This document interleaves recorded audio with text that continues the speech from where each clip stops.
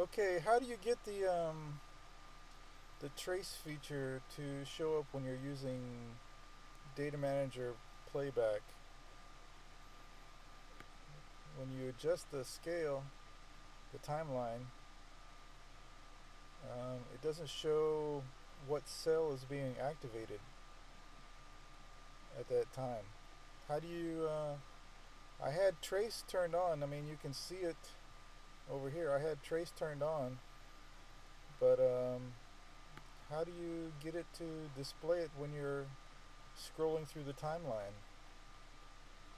And one other question on in the timeline, when you press Q to do quicktune during data playback, how come it jumps to like another cell?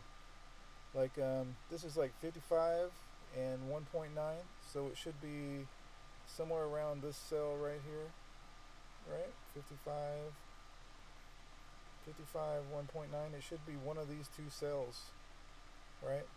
But when I hit the Q, it didn't do anything.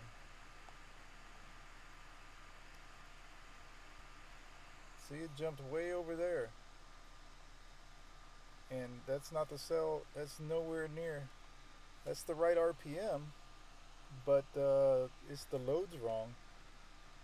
The map, it should be 1.9 psi, and it's hitting the wrong map point. Does anybody else have this problem?